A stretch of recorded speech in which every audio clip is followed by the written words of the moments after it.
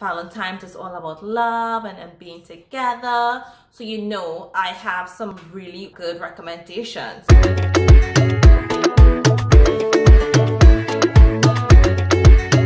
Hi wonderful people, and welcome back to my channel. It's Giselle. How are you going? What's up? What's the scene? So you know Valentine's is right around the corner, and you know you'll have some good recommendations because Valentine's is all about love and being together. So you know I have some really wonderful, juicy, spicy books to read on Valentine's Day. Or you know what, you can do it like me and just read it before. These two books played with my heart, it played with my mind, it played with everything. These two books had me on an emotional roller coaster. They are really great stories. They are written by Black authors, and you know it's Black History Month and we're all about supporting Black authors in this community. These books, y'all, they are marvelous. They are phenomenal. They are fantastic.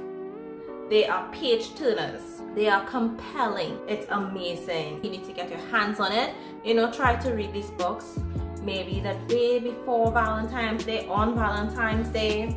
Whatever you want to do, you do you, boo. So I have Unrequited by Sirrah, and I have Need You By Me written by Endiya Carter. Yo, I don't know which book to start with first, but they were both really well written. Like, I found no fault with them. They are all 5, like I give them 5 stars. These two books right here is just what you need for Valentine's Day. Unrequited is book 2 in the Surrender series, and it follows Fatima and Quentin. So I mentioned Broken in a previous video. It's one of my favorite books, and it's one of my favorite interracial books, and I think this one is definitely going to be another favorite of mine, because Fatima and Quentin's relationship, it is everything you expected it would be. Because in book 1 you got a hint that they were together at some point in time, but you know what, in book 2, listen, you got everything in this book. So Fatima and Quentin, they have like history together, because I don't really want to say too much about the story, but they have history together. They were together in their teens. They were really good friends. They decided to, you know, friends to lovers, you know, they made that transition, but something happened. It had like a big secret, and Quentin felt he couldn't tell Fatima the secret, and because of that their relationship ended, and they moved on. They graduated high school, and that was that. Until 9 years later, hey, they bounced back up, and you know what, sparks start flying, because they both loved each other after 9 years. Yes, Quentin got married and all of that, but that don't stop nobody, right? It don't stop no one, and it certainly did not stop Quentin from doing what he had to do, because he knew 9 years ago he made a mistake and he was not going to do it again. He knew that, and I really like that about Quentin. They both went through so much. They had so many challenges that they faced, and you know what, they survived it. They got there happily ever after. It's so good. You're going to sit down and read the first page, and then you're going to read the second page, the third page, until you know what, you devoured that book. You know I only talk about the best. You know I only recommend the best. So if I'm telling you it's good, it's because it's good, right? So read it. Listen, oh God, Need You By Me.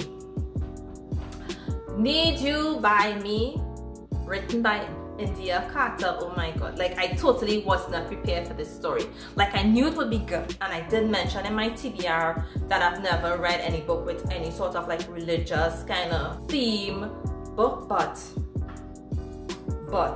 it was good.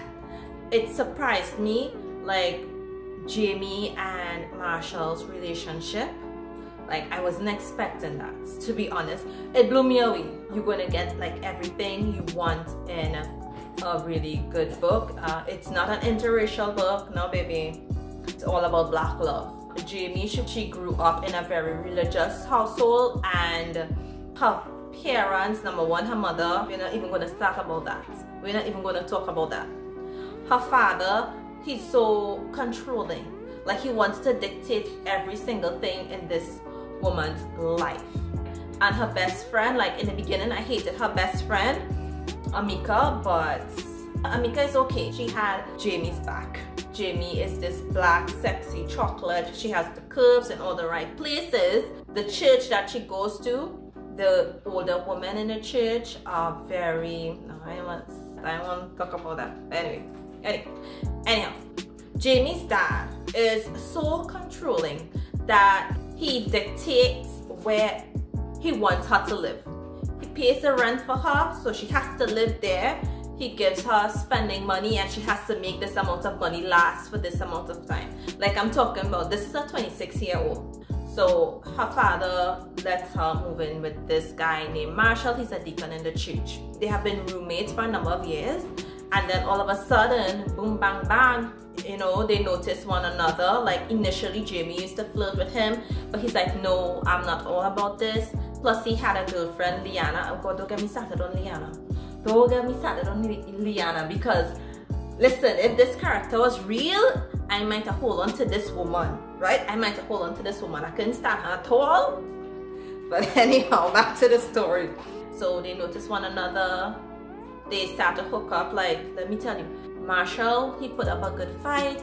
He was able to resist temptation, right? He was able to. But Jamie wasn't having that. Jamie put on some A-class kind of game and break down that wall. They got together. I'm talking about the book too much. I'm giving out too much of this book. No, you have to read the rest. Sorry, but I'm not telling you the rest. But just know that the father was a major obstacle. Jamie's father was an obstacle. Deacon's father was an obstacle. Deacon's girlfriend, Liana, she was an obstacle. And don't even talk about Jamie's so-called friend. Nah, it's not no friend. But she wanted to put Jamie up to some kind of thing. And I'm like, I'm not really a friend, girl.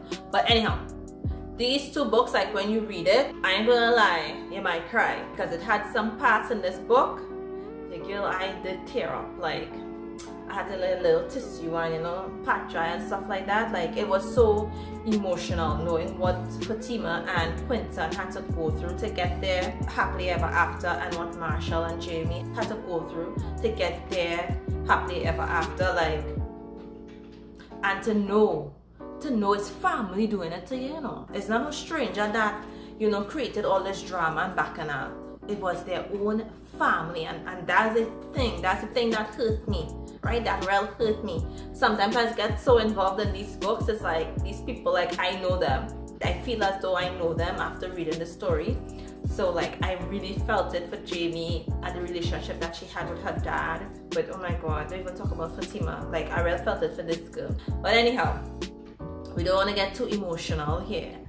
So yeah, you want something nice to read, something really emotional, something that when these couples finally make it through and you sigh and you're like, yes, these are the books for you. These are the books that you have to read. So I hope you guys have a very great Valentine's Day.